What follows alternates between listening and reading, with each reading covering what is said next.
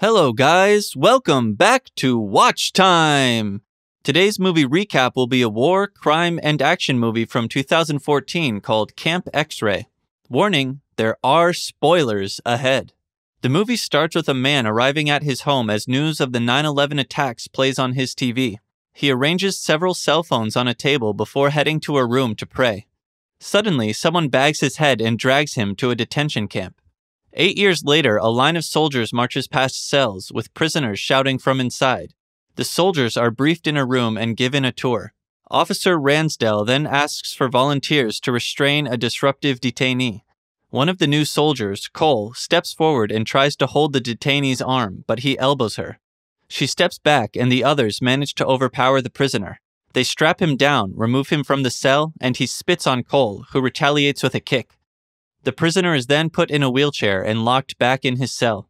The incident is a hot topic on the bus later. Ransdell tries to flirt with Cole, but she rejects him. That night, she had a video call with her mom. The next day, she is tasked with distributing books to the detainees. She asks one prisoner if he wants a book, but he becomes aggressive. Ransdell steps in and calms him down, but the prisoner insists that Ransdell personally hand him the book, claiming that prisoners just don't like women. Cole then wheels her book cart to cell 105, where a prisoner complains about not getting the last Harry Potter book after 2 years of asking.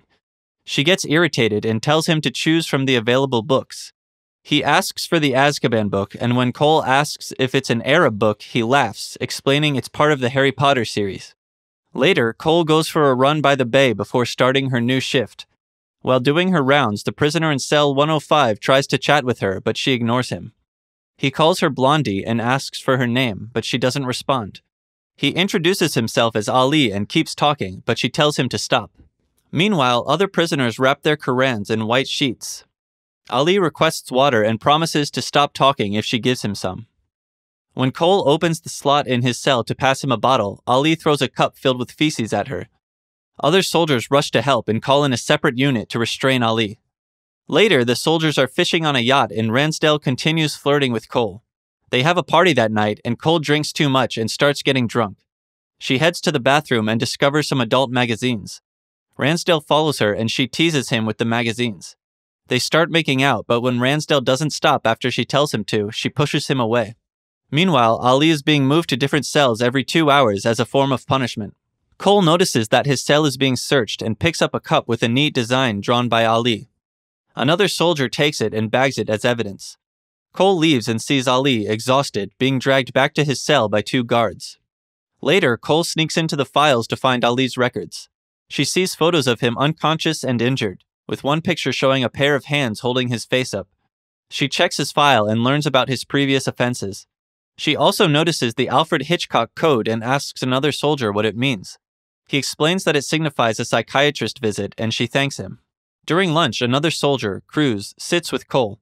She asks if he has read Harry Potter. He dismisses the idea but asks why she's asking. She brushes off the question. During her rounds, Cole notices Ali working on a Sudoku puzzle. He stands by the glass and asks her if she knows how to play Sudoku. He mentions that he solved all the available puzzles and had to create his own. He starts chatting about Sudoku and university but becomes upset when Cole refuses his offer to share the puzzles because it's against the rules. He sarcastically claims the puzzles contain a secret message and flushes them down the toilet.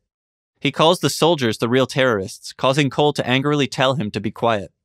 Cole tells Ali that the Harry Potter book he wants isn't in the library despite what another guard said. Ali apologizes for his persistence and admits that not knowing how things will end is driving him mad. While the prisoners pray in the cafeteria, the soldiers hold a flag-raising ceremony. 8 months later, Cole tries to convince the prisoners to eat after 5 days on a hunger strike. They refuse her offer and she reminds them of what will happen next. One prisoner is removed from his cell, strapped down and given an IV drip. A high-ranking officer asks the soldiers if they know why the prisoners are refusing to eat. Cole mentions that she heard the prisoner wanted an elliptical machine. The officer goes to the block to talk to the prisoner and their request is granted. Cole watches Ali as he kicks a ball inside a cage. She asks if he plans to use the elliptical machine, and he replies that none of the prisoners will. He tells her to ask Mahmoud, the prisoner who requested it. Ali adds that he only managed 12 kicks that day, while a prisoner in another block supposedly did 40, but only the guards can see into other blocks. He suspects the other prisoner lied. Cole promises to vouch for him if he can beat the 40-kick record. He tries again, but only reaches 8 kicks before jokingly claiming he did 48. Cole tells Ali that obedient prisoners can play soccer with others on a field if they comply with the rules. Ali acknowledges this but refuses to comply. He calms down, remarking that Cole must think he's foolish. She assures him he's smart enough to attend university. They laugh together until Mahmoud walks by and angrily yells at Ali. Ransdell then calls Cole over and asks what she and Ali are talking about. When she says it's nothing, Ransdell insists that if that's the case, they shouldn't be talking at all. Ali calls out to Cole, claiming he managed 20 kicks, which makes her chuckle. Ransdell asks Cole to help supervise the showers since the other guards are busy. He orders Ali to strip down and shower, and though Ali hesitates because Cole is there, Ransdell threatens to send a rapid response team if he doesn't comply. Ali eventually showers while Ransdell makes sure Cole is watching, violating their SOP and the Quran. Later that night, the other soldiers find Cole drinking. She tries to sympathize with a guard who was supposed to help Ransdell supervise the showers, but the guard is confused, saying the block was peaceful that day. Cole realizes Ransdell lied and files a report against him. She is then summoned to their superior's office. A high-ranking officer sides with Ransdell and dismisses Cole's report, saying she was too friendly with Ali. She's told there will be a hearing soon and is dismissed. In the mess hall, she sits with Cruz, who asks if her food is good and mentions that someone tried to hang themselves the previous night. Cole is confused since detainees are closely guarded, but Cruz clarifies it wasn't a detainee, it was a guard who survived. When Cole expresses guilt, Cruz tells her she's being manipulated by the prisoners and leaves as Ransdell passes by to taunt her. Cole continues her guard duties but grows more sensitive to the detainees' conditions while becoming increasingly isolated from other soldiers. While cleaning a cell, she learns she's being moved to the night shift. Ali looks at the clock outside his cell and realizes Cole isn't there. He asks if the clock is correct, and the guard confirms the time. He then asks where Cole is, but gets no answer. On the night shift, Cole passes Ali's cell and sees he's asleep. As she walks away, Ali calls out and gets up. Cole tells him to go back to sleep, but he says he never sleeps well anyway. He tries to ask why she's there, but stops, knowing she can't tell him. Cole reveals she snitched on someone, which Ali misunderstands as a Harry Potter reference. When she explains what it means, Ali realizes she reported Ransdell, even though she won't admit it directly. Ali asks why she joined the base, but she turns the question around. Ali insists he was never part of a terrorist group, and they start talking about their hometowns. Ali says he's from Germany, while Cole simply mentions she's from a small town. Another soldier gives Cole a cup of coffee and tells her she won't be on the night shift long. Ali asks what date it is, and Cole says it's July 14th. He realizes Cole will leave next month since the guards change in August and asks if she'll try to return. She says no, but adds that she's learned a lot and that new guards will learn too. Ali asks her what she's learned and reminds her they're supposed to be enemies. He takes a hidden blade from his Quran, kneels, and holds it to his throat. He threatens to use it if Cole calls for help.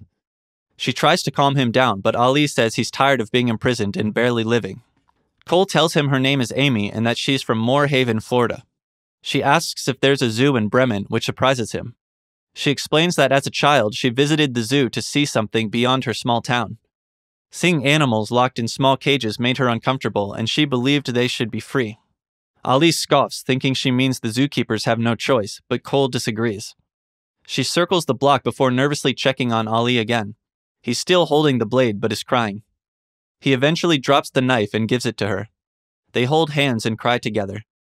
Later, Cole packs her things and leaves the camp.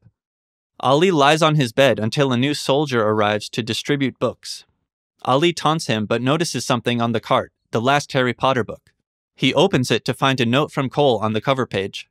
The movie ends with Cole leaving the camp and Ali sitting on his bed, finally reading the book he's waited years to receive. Thanks for watching. Don't forget to give a thumbs up and subscribe. Take care, and see you next time.